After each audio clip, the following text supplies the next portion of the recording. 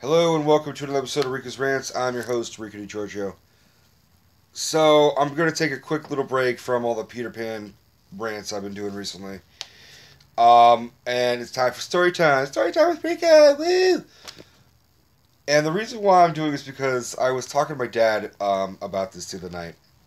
And we were just talking about. Because my dad doesn't have the greatest of memories sometimes. I usually have to remind him of interesting stories that have happened when I was a little kid. So we were talking about how when I was in fifth grade, I had this really, really, really not nice teacher. And how it was really difficult. And because everyone can relate to this, because everyone has that story with that teacher they just don't like. The amazing thing is that this teacher in particular, every teacher I've ever had after her, I compared to this teacher. And I'm not going to actually name the teacher, but I have to name her something. So let's call her Mrs. Mrs. Vazzini. Because I'm giving her an Italian last name because she was an Italian American. And part of the reason why that's important is because my dad and I are also Italian. And my dad put me in her class because he thought there would be some like Italian camaraderie, some Italian friendliness, like "Hey, paisan," that kind of shit. So let me back it up a little bit. I'm about 10 years old, and I'm living in Oakland, and my dad had just got a new girlfriend that I introduced them to because I knew her and I knew her daughter. And I went to school with her daughter, and her daughter was not exactly nice to me in school. She and her friends were kind of bullies to me. And then I got my own weird little random revenge when I introduced them, and all of a sudden my dad and her mom are dating. That was sort of my own little weird revenge that now she had to go and tell her friends that I was basically essentially her stepbrother. So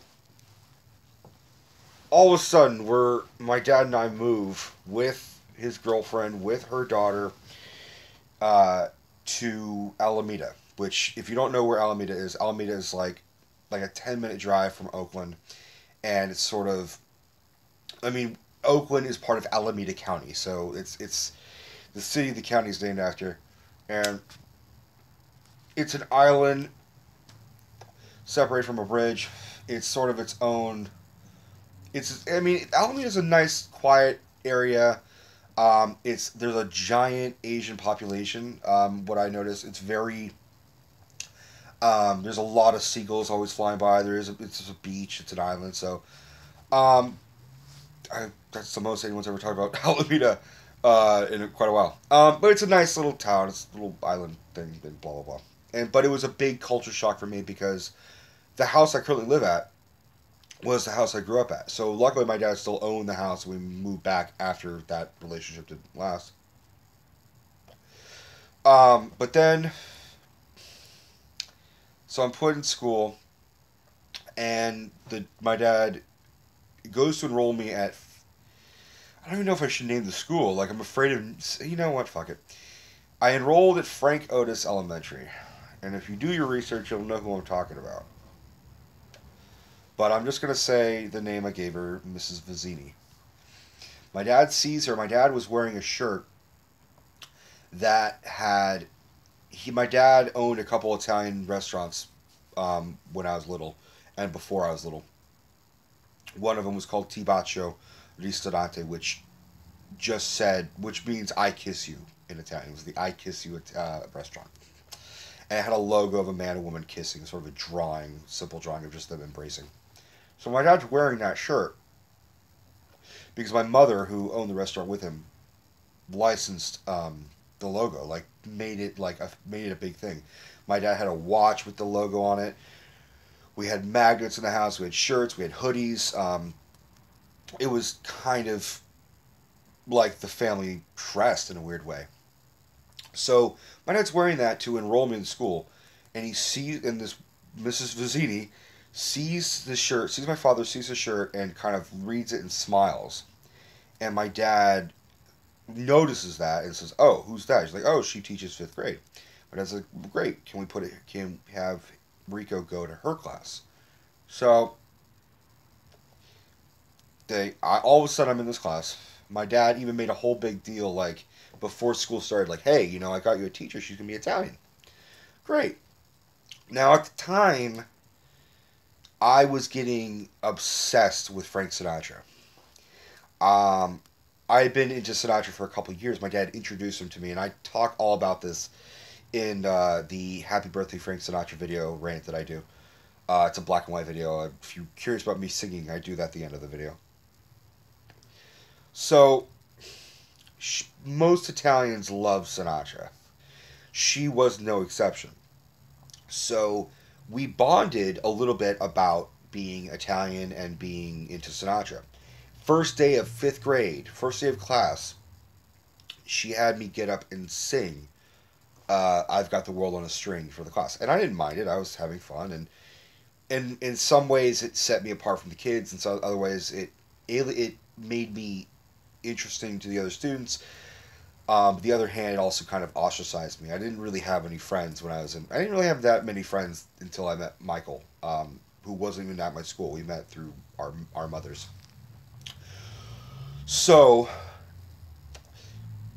going through the school year, and then I quickly realized that Mrs. Vizzini was not a nice person and was very, very stern, was very strict, and could not, like, as it turns out, the fact that we shared an ethnicity and a love of Sinatra didn't matter.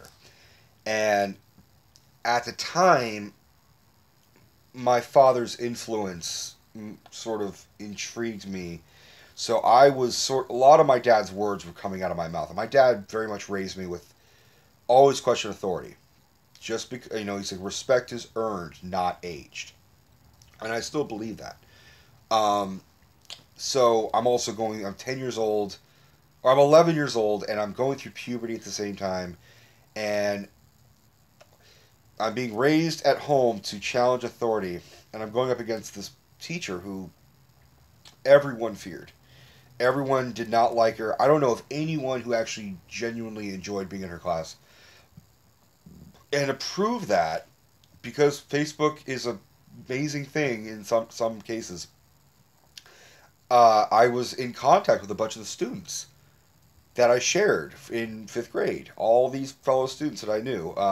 And we all got to talking about Mrs. Vizzini, about how um, how we all never really recovered from her, and how she terrified us, and she was very strict, and she was very controlling and very mean spirited. And like I said, it's not like my teacher, not like my fifth grade teacher was any worse than yours.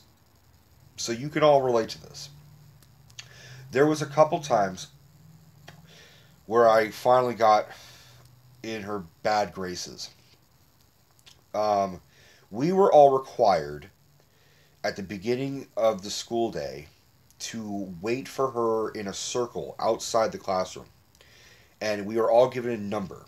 And we all stood in our numbers in this giant circle outside. And I'm pretty sure I was number 3. So I'm staying at 3, someone's next to me 4, it's a giant circle, and it goes up to whatever, 20 students or whatever. 25 students. And we'd have to wait for her every morning. Even if it was raining, and in Alameda it rains a lot. It was always kind of foggy and always misty and always cold, so we're all just shivering at 8 in the morning, just like waiting for our teacher to show up. Sometimes she was late, sometimes she was on time. So then she would come in, she would go up to the door, and we'd all line up in our respective numbers in a line, walk up to the classroom, and this is when I knew I was not going to get along with her.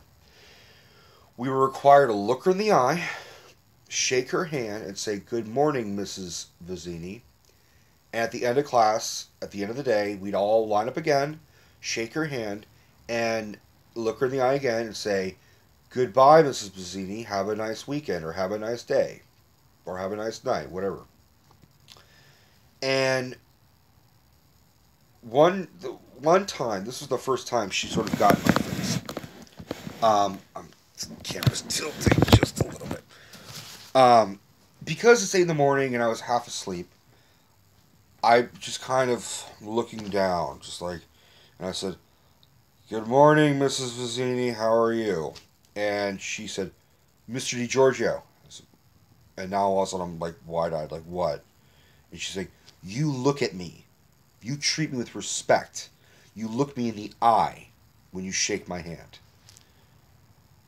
And that was the polar opposite of what my dad had instilled, which was respect is earned, not aged. And yelling at a kid because he's half asleep, it's 8 in the morning, he's cold, and he's looking down, kind of shivering, and then getting offended by that did not help the case for me thinking that she deserved my respect. Let me just tilt it back a little bit. So that was and I kind of stammered. I'm like, "I'm sorry," and I kind of just looked her in the eye again. I'm like, "I'm sorry, Mrs. Shicoli. Have a nice morning. Thank you. Blah blah blah." And then we were required to do the Pledge of Allegiance and sing the national anthem. Now I know there are, a lot of students had to sing had to do the Pledge of Allegiance. I didn't like the fact that I was required to do it. I feel like the Pledge of Allegiance and singing the national anthem should be something that you choose to do or choose not to do. That is the role as an American or even as just a citizen, that if you're forced to do something, then you automatically are instilled that you have no free speech or you have no free will. And I didn't like the fact that I was being told I had to do this. So when it was time to do the Pledge of Allegiance, I would stand up like everyone else because I didn't want to cause trouble, but I didn't want to also bend to her wishes. So I'd stand there. Everyone else is doing Pledge of Allegiance, and I'm just standing there. Then we were told we had to sing the national anthem, and despite the fact that I would love to sing, and I was actually a good singer when I was a kid, I didn't want to sing it. I always felt like it was an overrated, outdated song. It's not timeless. The song itself is fine when they needed a national anthem, but now it's just I'm also not that type who is overly patriotic. I'm not proud to be an American. I'm grateful I was born American. But especially now, no, I'm not proud to be an American. I'm embarrassed to be an American.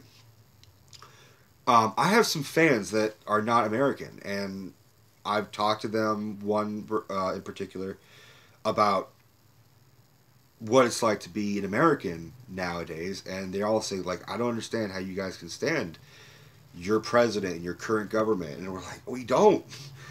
So I had those feelings way back when because Bush was president. So it was sort of the same feeling. And my dad was very heavily into politics and very liberal and very democratic. And I was very much instilled with the idea that our current situation back in 2001 was not great. So I was already kind of like, I don't want to sing the national anthem because I'm not happy about America right now. So she would catch me not singing, and she would take me off to the side and she would say, "Mr. DiGiorgio, why didn't you sing the national anthem? You were required to sing the national anthem." And I said, "I don't want to sing the national anthem." And she said, "Why not? You have to." And I said, "I don't have to." And then I could feel my father's voice coming out at me, and I was like, "I don't have to." And she's like, "Rico, if you don't sing the national anthem in my classroom, you're going to get in trouble." And I said, "Okay, then I'm in trouble." At that point, I didn't care. There were more than a couple times where she just wanted me to bend to her will, and I had no interest. Um, at the same time, I was getting really sick. This is I had been battling the headaches and migraines since I was 4. But whether it was a combination of puberty and anxiety and depression or psychosomatic or whatever, it was an actual diagnosis. A doctor diagnosed it as cyclic vomiting syndrome or something. I don't know. I don't know what the fuck I have. I know I am aware that stress is a contributing factor to it. I was very stressed about my current situation. I was stressed that I was all of a sudden moved to a place I didn't want to know or had no interest. I wanted to go back to my house in Oakland. Um, I wasn't particularly fond of the fact that I was living with one of my bullies from school, even though I had a slight, like, fuck you to her in my own way. So I started getting really sick. And I had an injury, because my dad and his girlfriend were trying to get me to do some after school activities. They had me join soccer. And I had a really bad injury where I got kicked really hard behind my leg. And I had a bad limp. And I brought on migraines, and I just wasn't feeling well. I was just a wreck. And so I was missing a lot of school. But I would try and go to school, but I had this fucking limp for like 2 or 3 weeks. And Mrs. Vizzini, I know I might slip saying her actual name. Mrs. Vizzini, one time, in front of my dad, there was another incident with my dad, she accused me of saying, she's like, your limp keeps changing, Rico. Implying I was faking it. And I just looked at her and I said, no, it's not. And I was mortified that it was an adult accusing me of faking it. And I was like, it hurt. My leg hurt. And my head hurt. So I started missing a whole lot of school. Due to the headaches, and puberty did not help either. So I was this tiny little skinny little runt, and all of a sudden I just ballooned up and just like packed on like 40, 50 pounds because I was immobile. I was bedridden. I was just laying in bed for days at a time, and I didn't know what was going on with me. And my dad was worried, and my dad was taking me to psychologists and psychiatrists, and they were prescribing me drugs that were knocking me out and perking me up. So I was just like a narcoleptic, insomniac mess. Going through puberty at the same time. So for 5th grade, Mrs. Vizzini was hard to deal with. When I would actually get enough strength to go to school, it was impossible to deal with her because she would flat out accuse me of just trying to get out of schoolwork and trying to get out of school. And that's another reason why I never respected her, is because, she's supposed to shape our minds and get us ready for the next generation. We are the next generation. She's trying to instill education and a form of unity with us, and it backfired tremendously because she is a complete terrifying bitch. So I kept going home when I would go to school, and I would tell my dad, I'm like, this teacher is just, I can't deal with her, man. And my dad said, oh, you just got to deal with it, blah, blah, blah. And honestly, one of my only solace was listening to Frank Sinatra and watching old movies. And that was my only way of getting through it, was I had my own thing that was for me. And the problem with that was that I brought my passion into school. So there were times where this teacher, Mrs. Vizzini, called my dad in one time to the office to talk to him about my obsession with Sinatra and how it is impacting and affecting my schoolwork, where it wasn't me not doing my work, but it was like if I had to do a project where I had to make my own world, I named it Sinatratopia or something. I believe it. I don't remember it. And it got to the point where it was like I wasn't interested in anything else because it was all I really had to sort of. I didn't have any friends. I didn't have a girlfriend. I was miserable and sick, and the only thing that helped me feel good was, doobie doobie doo. And it wasn't this bitch. She wasn't helping. So one time, there was a school field trip to a pool, the swimming pools, and even though I felt terrible, my dad said, "Rico, you really should go. You like to swim. All your students are going to be there. You really should go to a field trip and try and relax and hang out with the students." And my dad was going to chaperone. He was going to be one of those parents that chaperones, or he was going to be there just in case I couldn't make it through the day. And he even told Mrs. Vizzini, he said, like, "I'm going to be there just in case." She said, "Okay." And I tried swimming for like 20, 30 minutes, and I just felt really nauseous, and I couldn't get it. And I just, it was all this kids screaming and splashing and lots of loud noises. And when I get sick, I can't really do a lot of strenuous activity because I get nauseous and dizzy very, very easily. So I told my dad, I said, I want to go home. I can't do it. I'm going to throw up. So my dad grabbed me and we started walking the parking lot. And Mrs. Vizzini is in her car or something, and she's like huddled up. And my dad sort of called over. He's like, "Hey, I'm going to take him home." And I start throwing up. The nausea just took over. I start throwing up as we're walking, and I'm trying to get my shit together. And she fucking said, "Quite a little actor he is, huh?"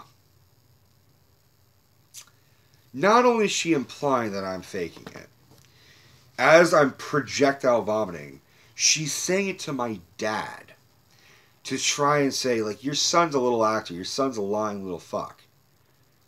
And my dad looked at me and he looked at her in quite amazement. And I remember him, like, in the car. He's like, "I can't fucking believe she said that." And he finally understood what I was saying this whole time. I'm like, she is not nice. She's not even remotely friendly. So it got to the point where I was still getting really sick and I was missing a ton of school. And truant officers would come to my house to basically find out, like, why my dad is not letting me go to school. They wanted to arrest my dad. And my dad had to show them as I'm, like, huddled up in blankets with a bucket next to me throwing up. And they're like, "Does he look like he's ready to go to school?" And there were a couple times where, like, the law kind of pushed him and said, "You need to get your son to school, or you need to, like, get him homeschooled." So there were times where he said, "Rico, I don't have a choice. You have to go to school today." And I go to school and I throw up. I go to the principal's office and the principal would call my dad and say, "Come get your son." Like, it was such a miserable time where, like, the teachers and the principal all said, the principal, I remember this, the principal said, "Have your son throw up in my office," and hung up on my dad. So my dad said, "All right, Rico, go throw up in her office." And so this was like the routine for like another month where I would, like, get up, argue with my dad. I didn't want to go to school. I didn't feel good enough to go to school. And I would go to school. He would drop me off. I'd spend an hour trying to suffer through it. Couldn't make it. Would throw up. Would go to the office, say, "I'm sick and I'm throwing up." And then the principal would call up my dad and say, "Your son's too sick. Come pick him up." And my dad would be like, "Are you serious? Couldn't he just stayed home and rested and felt better afterwards?" And they're like, "No, we needed to see him to make sure he was sick." Total fucking waste of my time and misery. So then, this is the whole point of this, I remind my dad of the story, and I said, I'm sorry, the bed, my camera's on my bed, so I'm sorry, I keep shaking. I'm animated.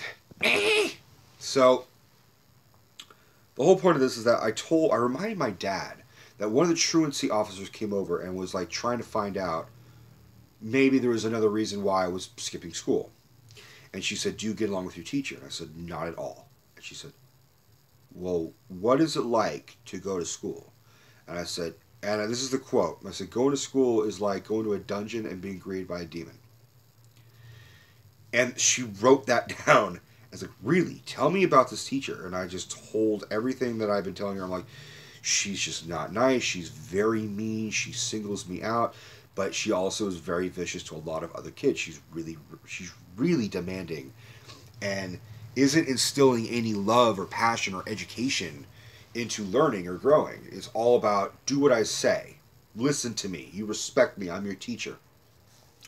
So it got to the point where my dad and I basically decided, like, let's find another alternative, and we got a homeschooling teacher, who was a fantastic teacher named Owen Mulholland, and unfortunately he passed last year, and he was tremendous man and very patient with me, and he would teach me when I would drop out of a grade because I was too sick, and then I'd try and go to the next grade, like 6th grade, 7th grade, 8th grade, so on and so forth, make it a couple months, and then drop out, and then he would come and finish that year for me.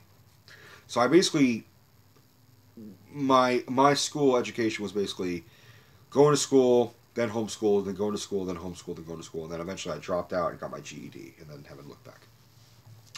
Once I got my GED, Owen actually, like, we had a celebratory dinner, and Owen said that I was, like, his only graduate. So that was nice. So this teacher was just the worst. Like, I still never fully recovered from her, and my dad and we talk about her, and I found out that all the students that, like, had to deal with her in 5th grade would, like, go to the next school, which was Lincoln Middle School, and then Mrs. Vizzini either left or quit or got fired from Frank Otis and went on to Lincoln. So all these kids in 5th grade thinking, like, I'm free of her, I'm free of Mrs. Vizzini, had to deal with her the next year. As like, oh, you thought you escaped? Nope. And as it turns out, I was right. Niceness, respect is earned. Just because, and I do respect teachers. I do respect, people in the education field, because my father was a substitute teacher and my father was an actual teacher. And I understood. I always tried to be nice and not a teacher's pet, but I always tried to get along and respect the teacher and get to know them. This woman did not earn any respect. And I honestly, I don't know what she's doing. I'm always kind of curious how she is, but at the same time, she also was one of the worst adults I've ever dealt with. So tell me about your fucked up teacher. Do you have a messed up teacher that scarred you for life? Or did you grow up fine, happy, and totally cool? I'm going to send this to some of the Facebook students, so I hope, if you guys remember Mrs. Vizzini, tell me what you remember. Tell me what you think. Alright, guys. Hope all is well. Bye-bye.